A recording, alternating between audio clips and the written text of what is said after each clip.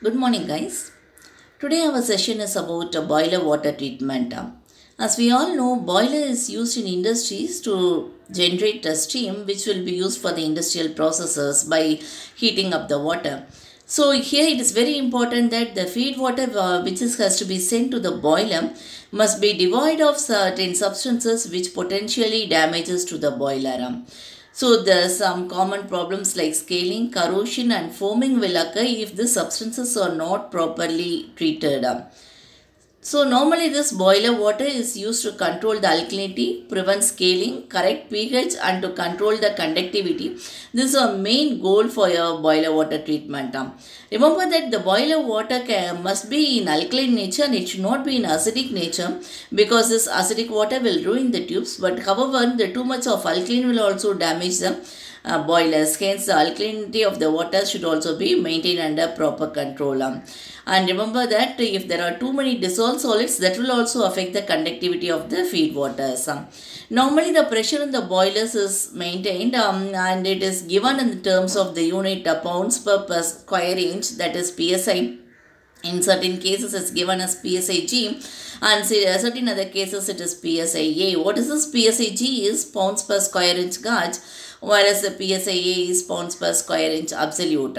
This picture clearly depicts you what is the difference between this PSIG, PSIA and PSIV, where this PSIV is your vacuum pressure and the range of this vacuum pressure as well as gauge pressure and the absolute pressure is clearly shown here. Normally, we classify the boilers based upon its the mode of generating the heat and as well as based upon the pressures. So here we have given you the two classifications. First one is general types of boilers based upon the method of steam generation as a fire tube boiler and water tube boiler. And second one is this boilers are classified based upon the pressure that is developed in the boilers as high pressure boilers and low pressure boilers. Other than that, we have steam boilers as well as the hot water boilers. We will discuss this in deep. So first let's go to the fire tube boilers. Remember, in fire tube boilers, the combustion gases will be passed through the inside of the tubes while the water will be surrounding the outside of the tubes. This is very simple in construction and it requires less rigid water treatment requirements.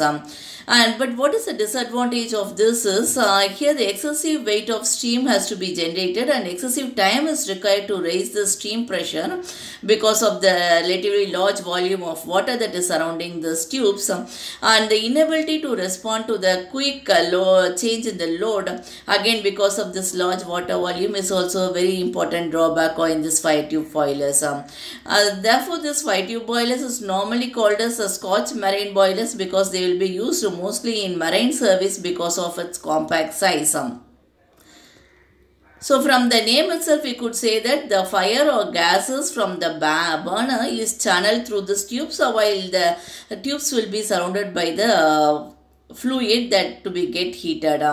So this is a picture that depicts your fire tube boilers. See here that tubes they carries the gases while the rest of the areas around the tubes is being done with the water. So that is that water is get heated up and it is get burned up and that it is help to heat out the gases. So this is just the reverse of the water tube boilers. So when we go for the water tube boilers, you will be able to know what is the difference between this fire tube and water tube boilers. But we have certain advantages of this fire tube boilers also because they are relatively inexpensive and it is easy to clean. And it has compact in size and it is available in various sizes and it is very easy to replace the tubes once if it is get worn out, and it is well suited for space heating and industrial process applications. But when we go for the disadvantages, we have seen some few of the disadvantages. Apart from that, this fire tube boilers, it's not suitable for high pressure applications of 250 psi and above. And there is a limitation of high capacity steam generation. Because of this reasons only we are going to the water tube boilers. Just we'll recall, in fire tube boilers the tubes will carry the gases while around the tubes will be having the water. So this is the ulta in this case of water tube boilers, where the water will be inside the tubes and gas will be passed around the outside of the tubes. So this takes advantages over this fire tube boilers, and we'll be having a lower unit weight per pound of steam generated, as well as less time that is required to raise the steam pressure, and a greater flexibility for responding to load changes, and a greater ability to operate at high rates of steam generation, which are all the advantages compared to that of your fire tube boilers. And this picture clearly depicts you how this arrangement is made. Just we can recall in this water tube boilers, the water is being taken inside this tubes, while the surrounding area is filled up with the gases, so as to heat this water. So this is just the opposite of that of a fire tube boilers. So because of this, we have many disadvantages in the water tube boilers, because they are also available in sizes for greater than that of the fire tube boilers, and they are able to handle high pressures up to 5000 psi, which could not be done in your fire tube boilers, and it can recover faster than the fire tube boilers, and it has the ability to reach very high temperatures as well as very high pressures. So when we come to the disadvantages, its capital cost is very high, and cleaning is also more difficult due to the design, and no commonality between the tubes. That is one of the drawback here, and physical size may be issue, because we'll have a large number of tubes to carry out the water. So earlier cases in boilers, what they do is to make this feed water treatment, just they apply the chemicals like soda ash, starch, tannin, etc. inside the boiler, and so that it will be used as a direct softener. So that also reduced scale formation to certain degrees, and it also makes a trouble-free operation. But in modern boilers, where we have we have water walls and smaller diameter tubes, as well as with high temperature and high pressure and high suspended solids content, this cannot be done. So in this case, we have to make high quality makeup water, which has minimum hardness and minimum suspended matter and dissolved mineral content, so as to make the efficient operation and minimum maintenance. So let's discuss what is this makeup water. Actually, the water what is sent to the boiler for making the steam, that water is to be feed water, which will be consisting of both the recovered condensed water, that is your return water, or we can say that the recycled water from the condensate, as well as the fresh water. This fresh water, if it is of directly without any impurities, it can be taken as such. Otherwise, it has to be get purified in varying degrees, and this fresh water is called as makeup water after its treatment. So the makeup water is naturally, it's a natural water. Either it may be in raw state if it is highly purified, or if it does not contain any harmful substances that affect this boiler performance, and if it is not, it should be treated by some other process before it is used. So we'll just recall this. The feed water is a combination of your return water as well as the makeup water, while the makeup water is a natural water which can be either in the raw state, or it can be treated by some process before it is used. So, and this feed water composition is very important, because this feed water composition once again depends upon the quality of the makeup water and that of the amount of condensate. Okay, if it is not been properly maintained, then there will be the foreign matters which will be affecting the performance of this boilers. And one more important term that we have to see in terms of boilers is your blowdown. What do you mean by blowdown? Suppose if these impurities are there in the boilers during its steam generation, this impurities must be removed by just discharging some portion of the water from the boiler to that of the drains, and that is said to be your blowdown. So what we do is, how we do in case of seeding, we will discharge a portion of the seed water. Similarly, here we will take a portion of a seed water and we will use it for the forthcoming activated sludge process, or what may be the biological treatment process to enhance the process. Similarly, here what we are doing is, we are discharging a portion of the water from the boiler which is having the impurities directly to the drains. So such cases is called to be a blowdown in the boilers. So the permissible percentage of the blowdown, that is depends upon the running cost and initial outlay, but however it is our tendency to reduce this percentage to a very small figure, so that it will not affect the efficiency of the boiler as well as the cost of the boiler maintenance. So when we go for blowdown, there are two different types of blowdown. One is continuous blowdown and other one is intermittent blowdown. From the name itself, we could say that if this concentrated water is continuously removed from the boilers, then it is said to be a continuous boiler blowdown. So where here this is located in the area of highest boiler water concentration. So it is a preferred way of blowdown as minimal loss of water and heat or recovery of heat content by use of blowdown flash tank. And we have intermittent blowdown also. Here the wastewater or the sludge is removed intermittently from the boiler. Preferably it is located in the bottom part of the lowest boiler drum. So this picture shows you what is the difference here. Remember that the return water from the condensate along with it of the makeup water, that is the feed water. And what happens here, the blowdown, a portion of the wastewater is get discharged directly to the drains or it is discharged to the, it gets recycled. So the stream from this, it's once again it is been get condensed and is to be made as condensed water, where we will be having in the process of making this condensate, it has some losses in the stream also. And remember, this water for boilers, it has both suspended solids and dissolved solids as well as dissolved gases, which will affect the performance of the boilers. So the dissolved gases here normally which affects are oxygen and carbon dioxide.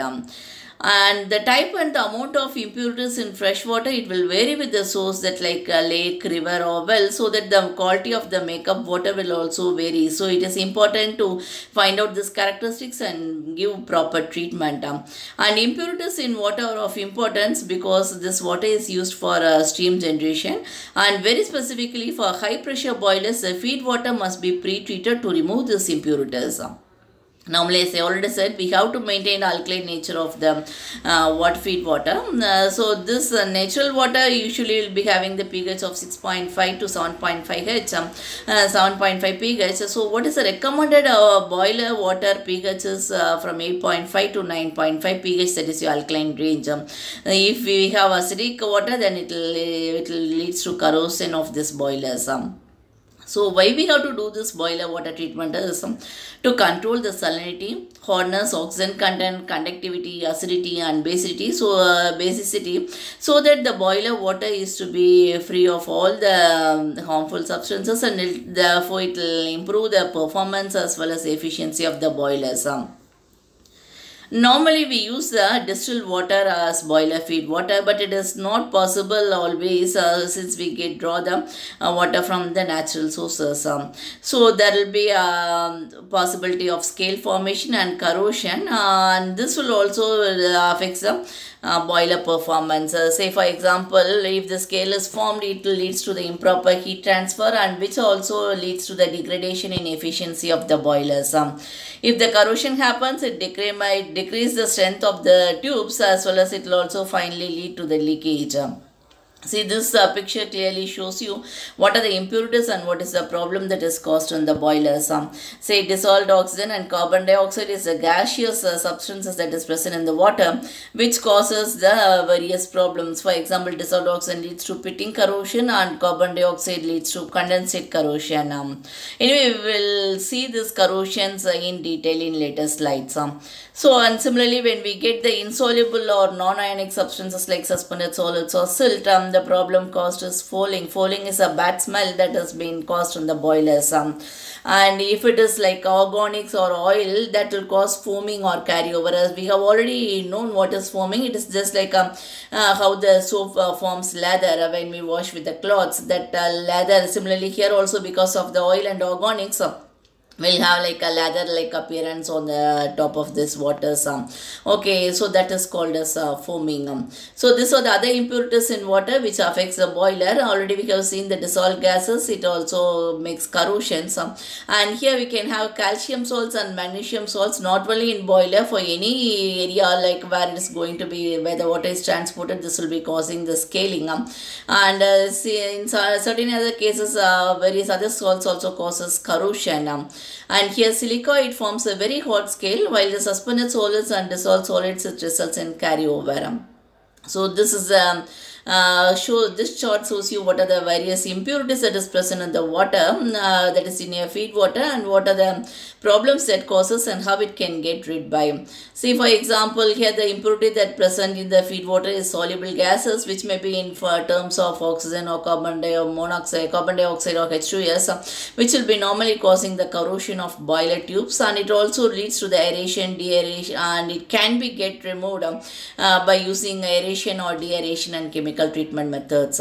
Similarly, if the suspended solids are present in terms of sediment or in terms of organic matter, it results in sludge and scale carryover as well as foaming, so which can be removed by clarification, filtration, and by chemical treatment process. If the dissolved colloidal solids, we have a different kind of categories under this. So where we can have oil and grease, hardness like calcium and magnesium, sodium, and alkalinity, sodium carbonate, sulfates, chlorides, iron, manganese, and silica. So each one has a different effect on this boiler. Say oil and grease causes it foams and deposits, which can be removed by using this coagulation and filtration techniques. And if it is hardness, it causes scaling, and it makes the boiler tube burn through, and it also inhibits the high temperature so that it can be removed by softening and internal treatment. Similarly, we can go for the other things. Normally this, when we come for the other categories, we could see this parameters or this dissolved solids can be removed by using ion exchange or deionization process that is normally used. So these are the other soluble or ionic impurities that is present, and these are the problems that is caused. Already we have discussed about calcium and magnesium, which results in scale. And apart from that, we have sodium and potassium also that causes corrosion, chloride and sulfate which leads to corrosion, while carbonates, bicarbonates and hydroxides leads to the scaling or foaming, and silica leads to the scaling or deposition. Apart from this, the boiler water also contains these substances which will potentially damage the boiler performance. Say for example, if there is iron is present, whether it may be in either soluble form or insoluble form, it will deposit on the boiler parts as well as on tubes, and it will damage the downstream equipment, and it will also affect the quality of the certain manufacturing processes also. Similarly, if we have copper in the feed water, it will deposit and it will settle in the high pressure turbines, therefore it decreases the efficiency, and it requires a costly treatment for cleaning or changing out the equipment. And similarly, if silica, if it is not removed at the low levels, then especially in high pressure boilers, the silica can cause extremely hot scaling. When we come for the calcium, that calcium causes scaling in several forms depending upon the chemistry of the boiler feed water. Because of that, it can be formed as calcium silicate and calcium phosphate. And similarly, magnesium, if combined with phosphate, magnesium can stick to the interior of the boiler and core tubes, and it attracts more solids and contribute to the scale. Similarly, if aluminum is present, it will also make the scaling on the boiler interior, and it will react with the silica to increase the likelihood of scaling. And hardness, as we all know, it will always deposits and forms the scale on boiler parts as well as on pipes. And when we go for the dissolved gases like oxygen and carbon dioxide, it can cause severe corrosion on both boiler pipes and parts. So how to have a efficient and well designed boiler water treatment is, we should treat the feed water so that the feed water, as I already said, it is a combination of your condensed water or return water as well as the makeup water. So this water should be properly treated, and it should be removed from the harmful impurities prior it is entering into that of the boiler. And we should also promote internal boiler chemistry control, and we should see the maximum use of steam condensate. And we should have controlled return line corrosion, controlled return line so as to avoid this corrosion, and we should avoid planned downtime and the boiler failure. If the planned downtime is there, then definitely it decreases operation schedule as well as operation efficiency, and we should make as far as possible prolonging the equipment service life. So in the next section, let's discuss about the problems that is caused by the impurities in the feed waters in detail, and about the other waste treatment, water treatment, what we are going to do for what are the methods we are going to treat this water before it is subjected to that of the boiler treatment process. Thank you.